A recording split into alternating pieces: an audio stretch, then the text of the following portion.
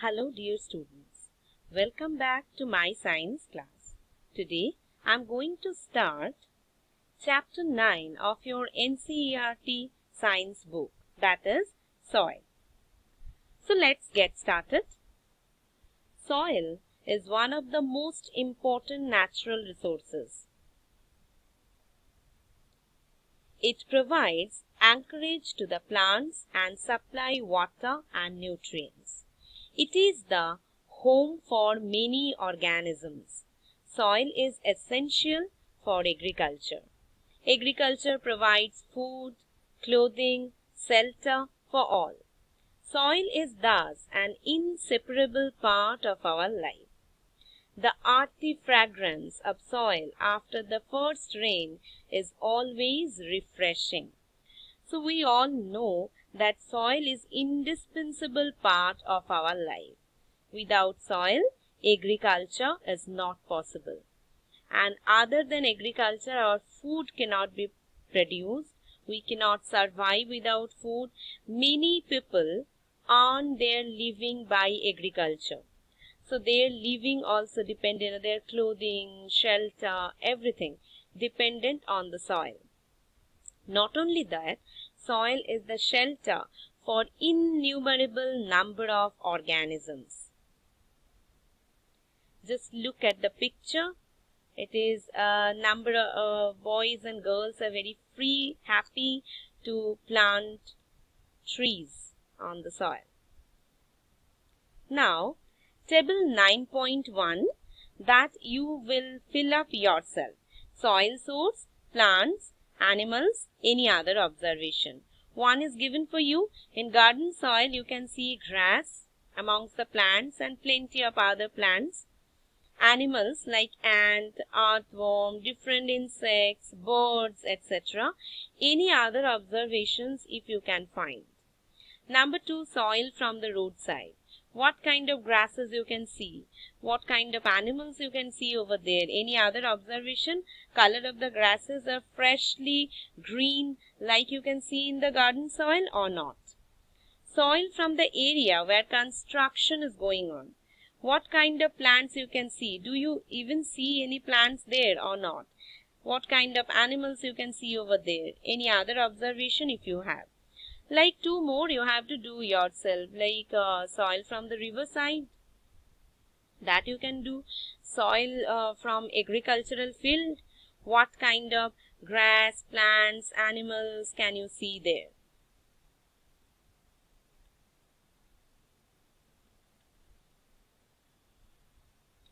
Now, soil teeming with life, a very catchy heading, right? One day during the rainy season, Paheli and Bozo observed an earthworm coming out of the soil. Paheli wondered whether there are other organisms also in the soil.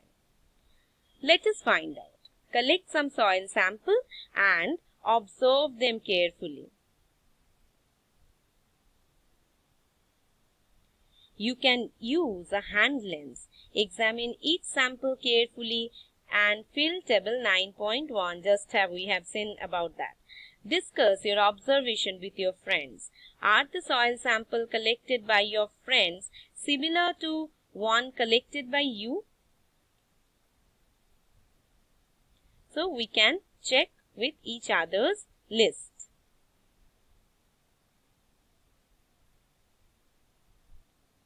Coming to the next part, Pahi is asking, I wonder why I found some pieces of plastic articles and polythene bags in the soil sample collected from the roadside and the garden.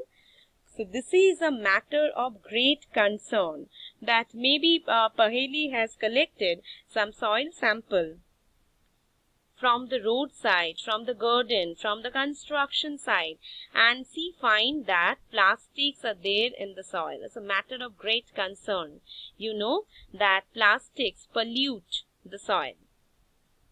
Polythene bags and plastics pollute the soil. They also kill the organisms living in the soil. That is why there is a demand to ban the polythene bags and plastics. Other substances which pollute the soil are a number of waste products. chemicals and pesticides.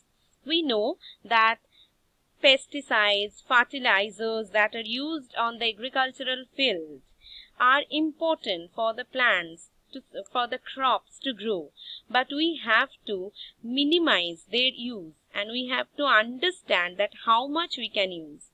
Other than this, chemicals, pesticides, waste products ultimately pollute the soil. Waste products and chemicals should be treated before they are released into the soil.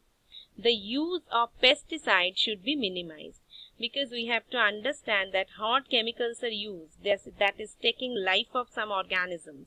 So we have to be very careful while using these pesticides in the soil.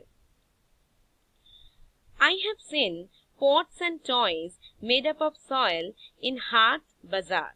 That is also another use of soil that is seen by Bozo. Now we will learn about a very important property of soil, that is soil profile. That is a very, very important property of soil. So we will quickly recapitulate that we have already learned that soil is the most important resource as it provides us with food because agriculture is entirely dependent upon soil. And it is the shelter to many lives, right? Now we will learn about soil profile. What is soil profile? Soil is composed of distinct layers. Perform the following activity to find out how these layers are arranged. Now to understand that what is soil profile, we will perform this activity. What we are going to do? Take a little soil. Break the clumps with your hand to powder it. Now take a glass tumbler, 3/4 filled with water. Okay, so we have collected soil from any sources. Better if we can collect the soil from the garden source. We are breaking the clumps and in a tumbler we have taken 3/4 of water and then add a handful of soil to it. Stir it well with a stick to dissolve the soil. Now let it stand undisturbed for some time. Afterward, observe it and answer the following questions. So first, observe what we can see if we keep the soil undisturbed for certain time. You will see in the glass tumbler on the bottom, we can see gravels. Gravels are stones, pebbles that are present in the soil. Then we can see a layer of sand. Over that we can see finer particle of clay. On the top of that we can see water and topmost layer we can see humus.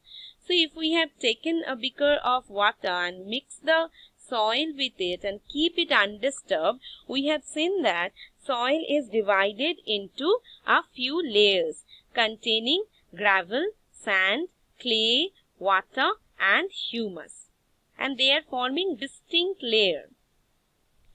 Do you see layer of particles of different size in the glass tumbler?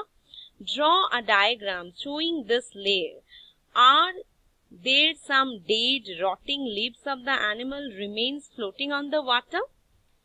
The rotting dead animals that are floating on the water, they are known as humus. So that is important. The rotting dead animals in the soil, that is known as humus. We have seen on the topmost layer the humus are there. You probably know that the soil is formed by breaking down of rocks by the action of wind, water, climate. This process is called weathering. So formation of soil is a very, very long process, a slow process. Soil is formed by breaking down of rocks by the action of wind, water and climate by a process that is known as weathering. It is important to know. The nature of any soil depends upon the rock from which it is formed and the types of vegetation that grow in it. A vertical section through different layers of soil is called soil profile. That is actually we wanted to know what is soil profile. A vertical section through which different layer of soil is formed is called soil profile. Each layer differs in fill, texture, color, depth, chemical composition. These layers are referred to as horizons. Figure 9.3. So you can see this is the soil profile. Okay, it is the bedrock that is present in the bottom of the soil. Now you can see a horizon that is rich in humus, and from there that is the source of the nutrients to the plant. Plants are growing. Below that there is B horizon. Below that C horizon and bedrock. Each layer of the soil having distinct properties, texture. They differ from each other distinctively. That is known as, these vertical sections are known as soil profile. We usually see the top surface of the soil, not the layers below it. Definitely we cannot see the below layers. If we look at the sides of the recently dug ditch, we can see the inner layer of the soil too. Such a view enables us to observe the soil profile at that place. Soil profile can be seen while digging a well or laying the foundation of a building. It can also be seen at the side of a road or hill at the steep river bank. So we have to go deep into the soil to see the other layers. Otherwise, generally, we can see the topmost layer of the soil. The uppermost horizon is generally important is generally dark in color because it is rich in humus and mineral. The humus makes the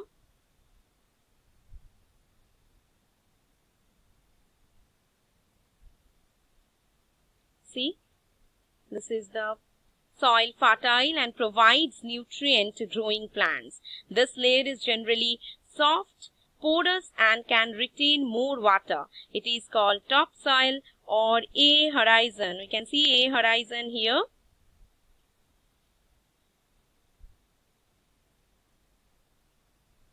Right. Now, this provides shelter for many living organisms such as worms, rodents, mole, beetle. The roots of small plants are embedded entirely in the topsoil.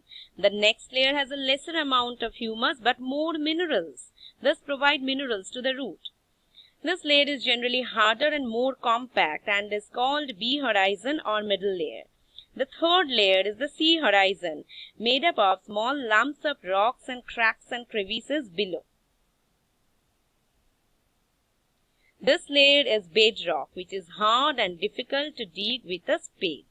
So this is about the soil profile. We have seen that each layer is having distinct property.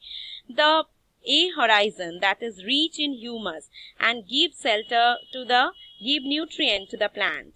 B horizon that do not contain that much of humus but is rich in minerals. C horizon is difficult to dig. It is somewhat harder. And on the bottom there is bedrock that is very difficult to dig, and from this bedrock slowly with the time the soil formed by the process of weathering. So this is how soil is formed and this is the structure of the soil profile. In our next class we will learn about soil in more detail. We will actually learn about different types of soils in our next class. Thank you.